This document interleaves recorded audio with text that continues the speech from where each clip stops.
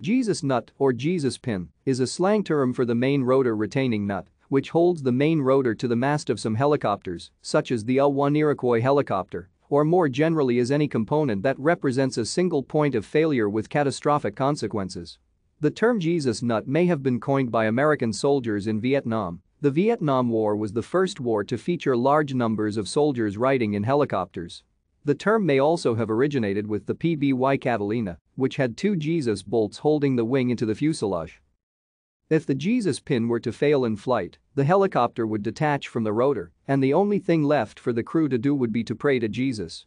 Real examples of the Jesus pin failing are few and far between. However, the pin must be checked before the flight. Some more recent helicopter systems do not have a Jesus nut. More recently, in generic engineering, the concept has widened to include any single component of a system whose failure would cause catastrophic failure of the whole system. Another use for the term is found in rock climbing, in which it refers to the first piece of protection placed on a pitch. Thank you for watching. Like and subscribe if you would like to view more of our videos. Have a nice day.